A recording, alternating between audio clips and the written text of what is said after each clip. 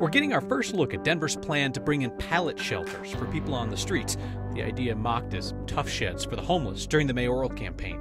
The legislature blocked the governor's attempt to change land use rules all over Colorado. Today, he announced he's going to do what he can on his own. There's things that we're able to do to deliver more housing sooner. A tornado detection system invented by a 10-year-old, and it's legit. Then, a word about trying to stay positive as a parent 5 years after I first shared this. Tonight on Next. Denver's declared emergency over homelessness is getting extended for another month, though City Council has some concerns about the transparency of the Johnston administration. My biggest issue with the transparency is around the financial aspects of this plan. We have been provided very little information on the financial aspects. I'm as concerned as Councilwoman Sawyer about getting details as fast as we can get details. I wonder where the dough is going to come from specifically. The mayor says the state of emergency frees up funding and makes it easier to act quickly on his pledge to get 1,000 people off the streets and into shelters by the end of the year. City Council wants more details on how much it will cost and where Denver will get the money. Meanwhile, the Johnston administration is continuing the Hancock administration's sweeps of encampments, and City Council says they're concerned people are still getting lost in the shuffle. The city says it will continue to sweep encampments of 3 or more people, and the city is working on a public database where everyone can track the progress in getting folks off the streets. In a somewhat related situation, the city's emergency declaration for migrant shelters is going to quietly expire tonight, and we've learned that that's happening at the mayor's request.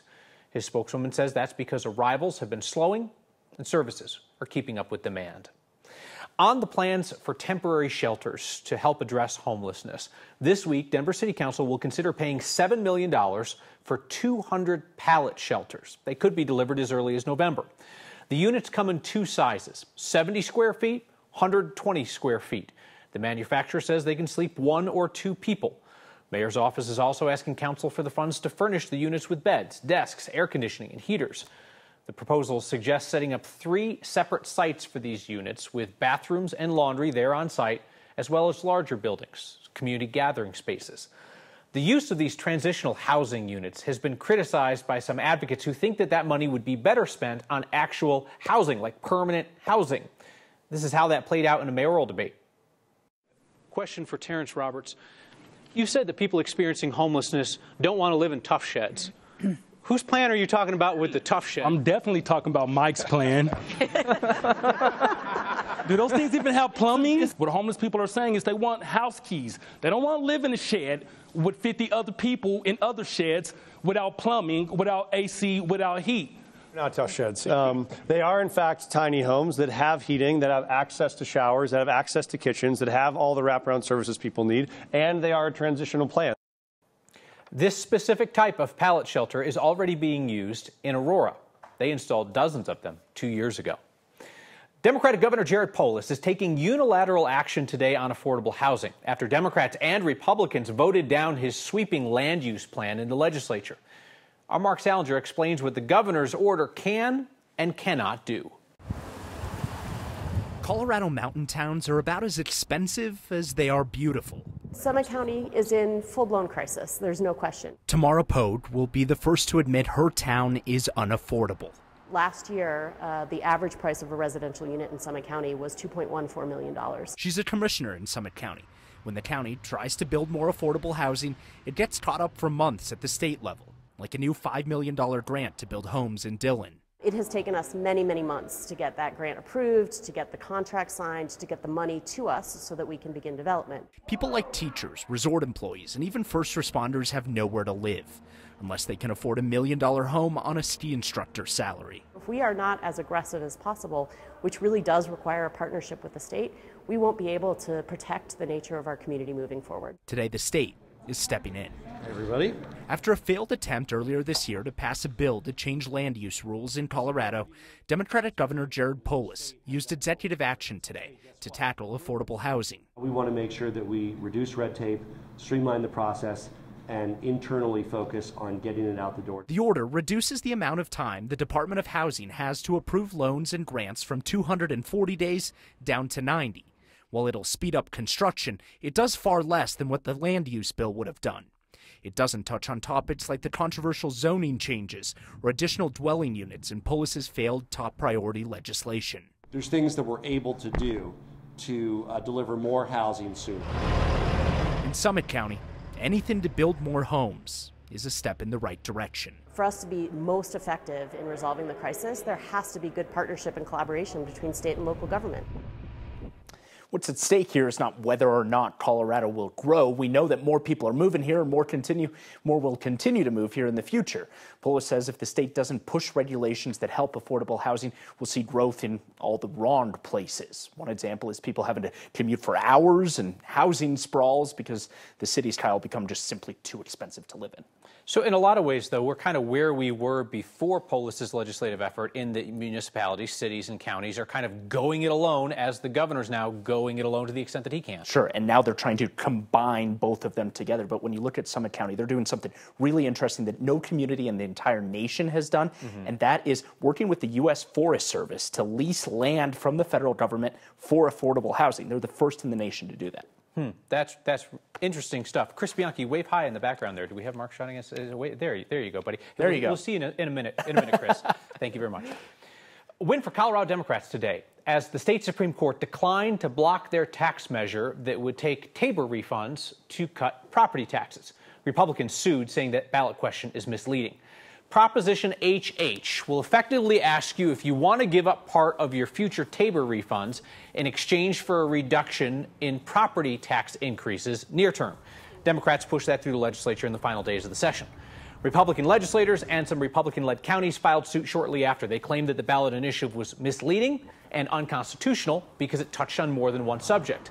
State Supreme Court rejected that complaint about misleading language and said that the single issue question can only be ruled on after voters pass Prop HH in November. Essentially, you have to pass it to find out if what's in it is constitutional.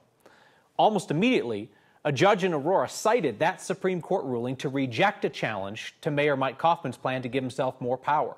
That judge said that voters will have to weigh in on Kaufman's strong mayor concept before the courts can decide if the ballot measure was legal. The state attorney general's office is reducing the charges for 2 Aurora police officers charged in the death of Elijah McClain. Prosecutors said that decision gets rid of redundant charges, but once it could increase the prison sentences of those officers if they're convicted.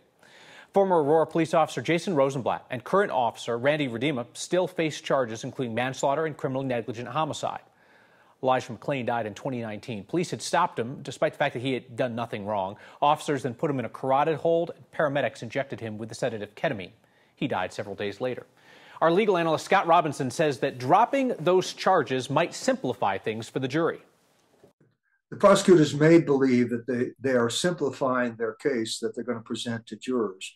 After all, it's a relatively complex case for both the paramedics and the police officers involved. The officers are scheduled to go on trial mid-September. Another officer, Nathan Woodyard, is being tried separately, and the 2 paramedics, the ones who injected McClain with ketamine, they're scheduled to be tried last in November. In another police brutality case that made headlines, Clear Creek County says it is now ready to launch its mental health crisis co-responder program. That was part of a record-setting settlement after the police shooting of Christian Glass. Clear Creek County says the program will originally be staffed with a community paramedic and a licensed crisis clinician, and they'll be overseen by county EMS.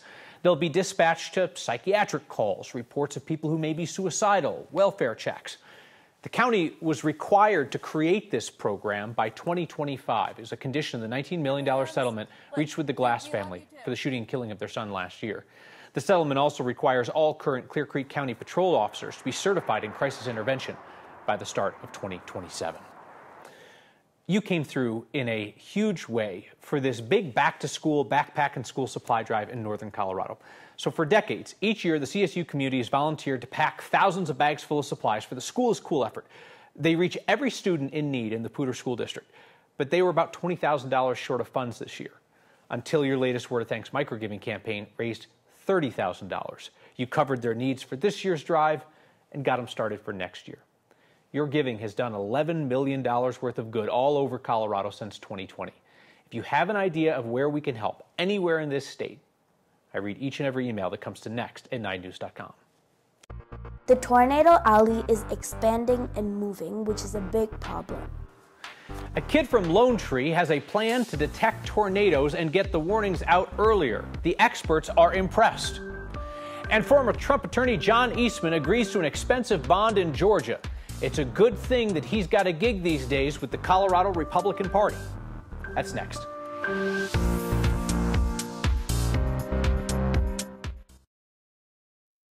The Colorado Republican Party, which is essentially broke these days, has said that it may pay John Eastman and another attorney up to $250,000 as they try to ban unaffiliated voters from the GOP primary. Eastman could certainly use the cash because just today it came out that he has agreed to a $100,000 bond for his criminal indictment in Georgia. Eastman was working as then-President Donald Trump's attorney when he helped craft the plan to overturn the 2020 election. Eastman says it was just politics, you know? Prosecutors say it was just a crime, you know? Specifically racketeering, conspiracy, and filing false documents. As a condition of this bond, Eastman won't be allowed to communicate with any co-defendants or witnesses in the case. That would include Colorado attorney Jenna Ellis, who has not agreed to bond conditions on her charges yet. Last week, she publicly called on Trump to assist with her legal costs and the cost of the other Trump co-defendants. She says she hasn't seen a dime.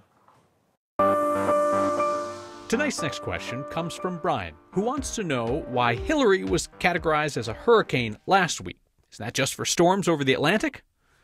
That's a good question, Brian. I don't know. I bet you Crispy Donkey knows. But right, isn't it Typhoon Pacific? It's Hurricane Atlantic. What am I missing? What is Brian missing? Pretty much right. And also in the Indian Ocean, it's a cyclone. And Kyle, get this. In Australia, I'm not making this up. Yeah. They call them willy willies. That's what they refer to a tropical cyclone. It's all the same thing. Yeah, I think I learned that from my kids' Bluey shows, but yeah. Yeah, well, regardless, and what actually divides things here, so it's actually a really good question there, Brian. East of the international date line, it's a hurricane, but west of it, it's a typhoon. And by the way, we've had this a few times.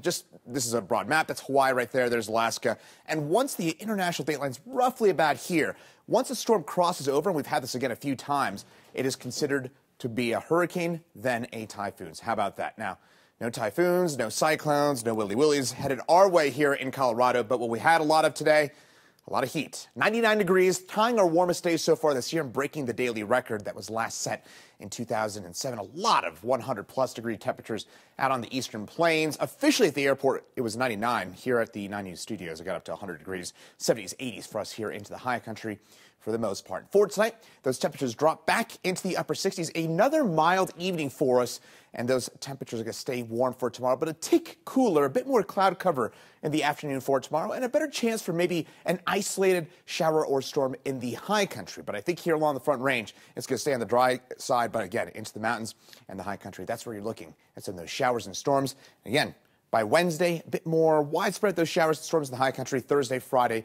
and Saturday cools on down with widespread showers and storms by Friday.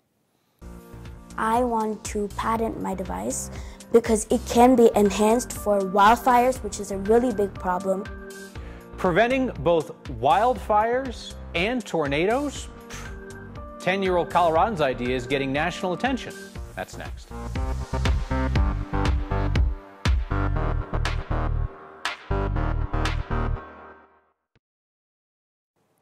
A 10-year-old from Lone Tree thinks he's got a way to get weather warnings to people more quickly, possibly save lives. His concept is serious enough that it's getting serious attention.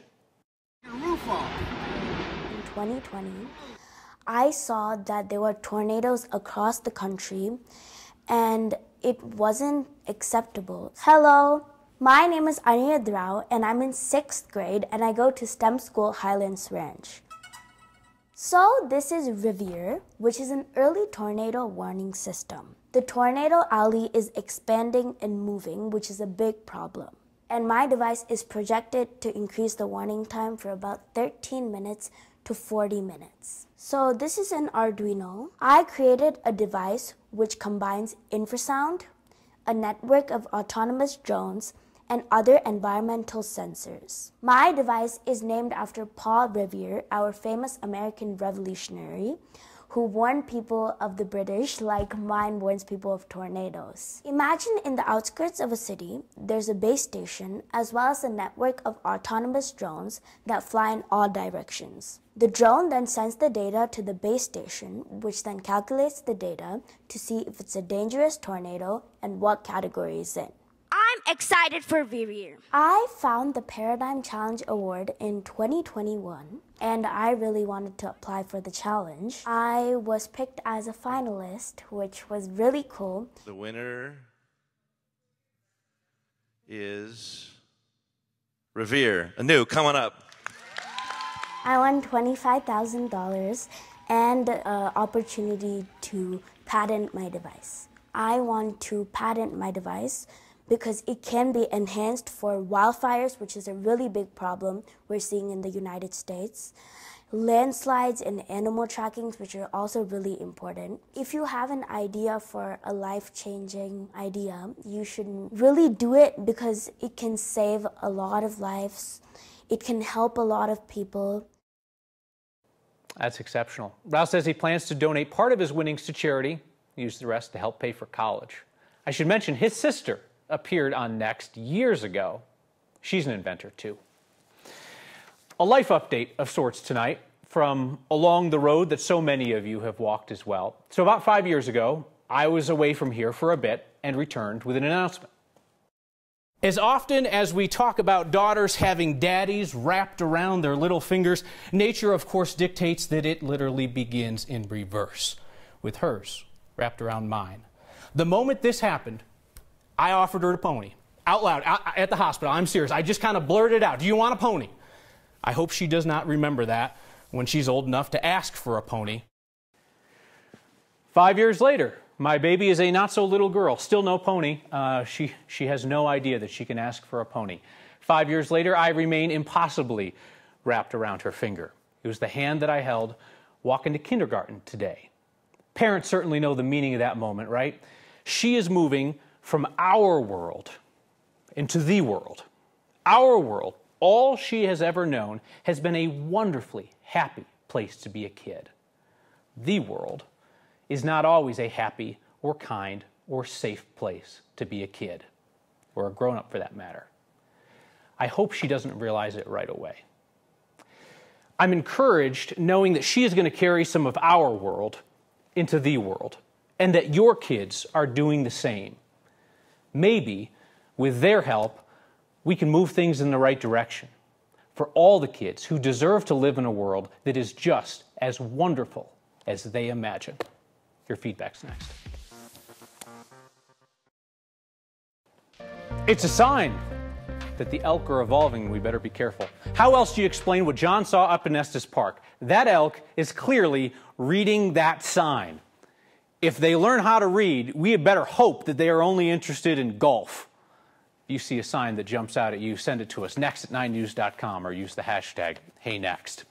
Tom writes in tonight about John Eastman, the former Trump attorney, current attorney for the Colorado Republican Party, indicted in Georgia. Tom says Eastman is a lawyer. He was asked for a legal opinion. He gave it from legal research. Now, how is he a criminal? I am not an attorney, Tom, but based on my reading, lawyers can't conspire with their clients to commit crimes. That's going to be the question before that jury in Georgia, whether Eastman and Trump did that. Kara says, thanks for sharing your thoughts on your baby girl's first day at kindergarten. Not sure how you got through that without crying. I will let you in on the secret, Kara. The trick is to read it aloud about a dozen times after I write it. See you next time.